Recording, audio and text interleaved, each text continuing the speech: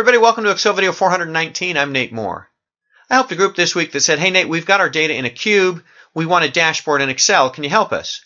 And sure, we can make all kinds of tables and charts and information exactly the way you want to see it. So as the cube changes, the dashboard changes, and you can distribute it to whoever you'd like. When you're ready to make your data look really good in Excel, I'd love to help you.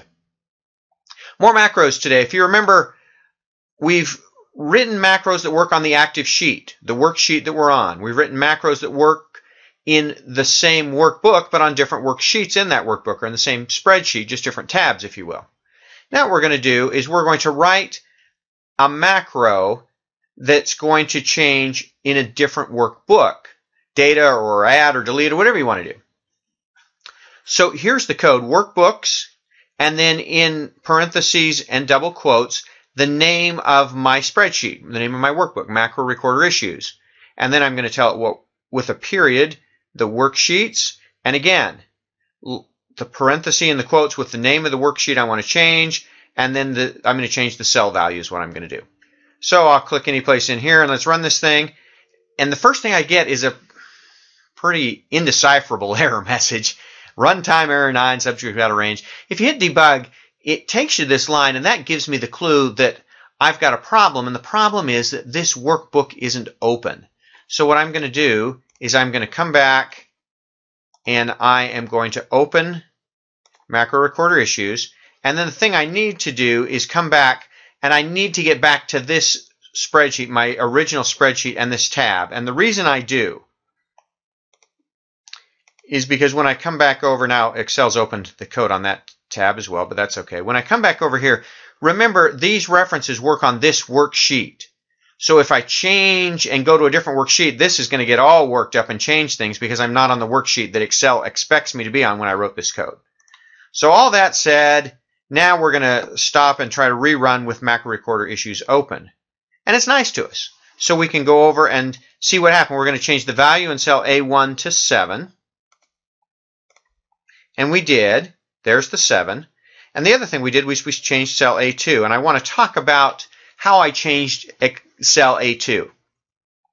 Notice this with and end construction. So what I'm going to do is with, and then I'm going to put an object out here that says workbooks. And again, the parenthesis and the double quotes, here's the name of the workbook. Worksheets, here's the name of the worksheet. Dot A2. So what we're going to do is we're going to work on cell A2 in sheet 2 in the spreadsheet called macro recorder issues in that workbook. And then with this with construct, what I can do is I can put a dot, like I did a dot here and then dot 1, dot value, that kind of thing. By setting this up, I don't have to retype this whole experience every single time. With this with construction, what I can do is I can say dot value, that's going to be the value I put in the cell is 70, and the color index is 54.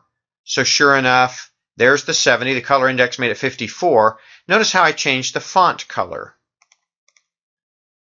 Dot font is another thing I can change, and then dot color is a property of dot font, and RGB is the red, green, blue function or formula that's going to say 255, 255, and 255 actually turns the text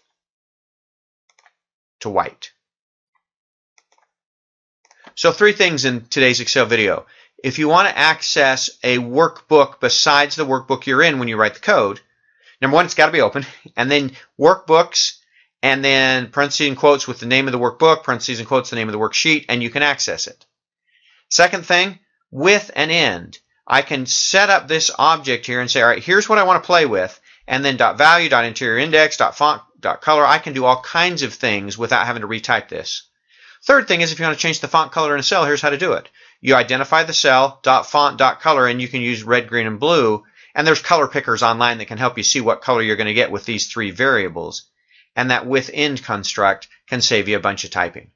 That's what I wanted to show you in today's Excel video. Stay tuned. I've got more macro fun in the next video. Thanks for watching.